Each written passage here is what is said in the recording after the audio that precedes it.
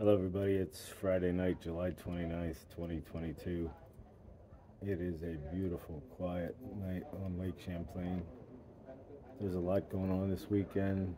There are the watercross races just 3/4 of a mile away up at City Beach.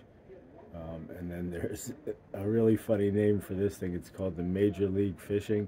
When you look at all their memorabilia, it's MLF. Anyway, I digress. Um, Lots of things running through my head as usual. I am always in fear for my children and the intense trauma they've been put through and the psychological games that they are going to be dealing with for the rest of their lives. But something else needs to be said out of all of this, and it is probably the elephant in the room, which is why there are so many different people trying to get custody of my children, is that if you get custody of my daughters, you get about $2,000 a month tax-free. More than that, probably, because I pay over $1,200 a month in child support. And if you have custody of my three daughters, what goes along with that is the Social Security disability payment from the government, which I'm sure Massengill already applied for. I don't even know how to see if they're doing that. But you'd have to ask Kristen. It's probably $1,000 or so. So you get about $2,000 a month for having custody of my three daughters.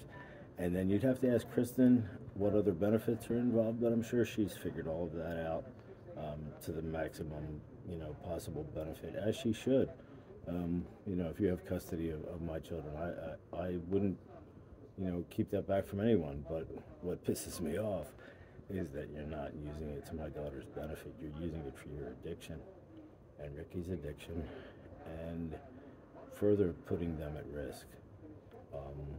I'm going to go out on a limb here and say that my 14-year-old Elizabeth, although smart and very capable and the ultimate big sister, should not be cooking meals for the other children right now, especially if Kristen's sitting around.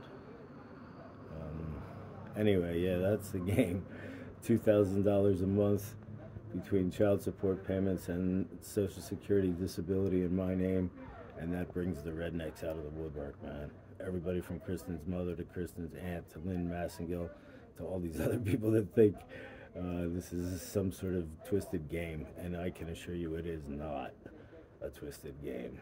This is life and death for me. I am the father of Elizabeth Victoria and Aurelia Maiden, and our civil rights have been trampled, destroyed, shit on, lit on fire, and then shit on again by these people. So make no mistake about it, they see the writing on the wall now. It's time to just back down and, come to some sort of settlement with me and my children. God knows I've held back from really going public with this stuff because there are 4 little girls involved.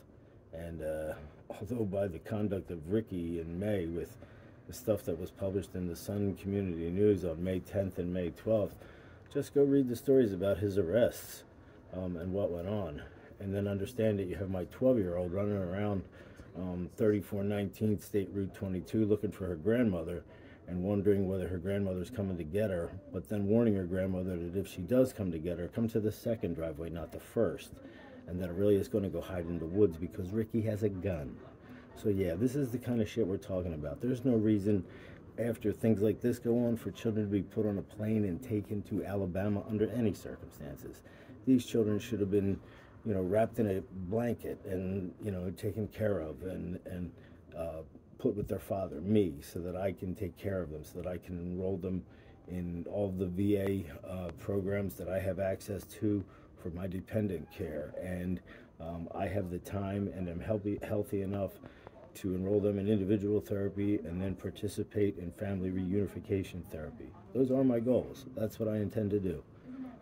And God willing, this works out. But there's a different tone set, if I'm reading anything correctly, and it's obvious, as I had predicted, that once some of these attorneys start to read what's in the appeal, they're not going to stick their necks out and argue against that thing, knowing it's already pending and on the November docket in Albany.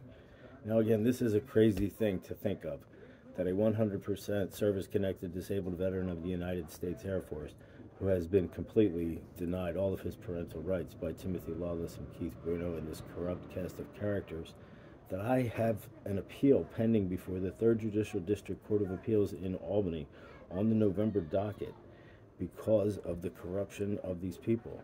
So these attorneys see that, and they see what's in that appeal, and once they're notified, they're not going to argue against it. That's would be stupidity or professional suicide if they haven't committed it already by doing what they've done with these idiots. Anyway, have a great weekend.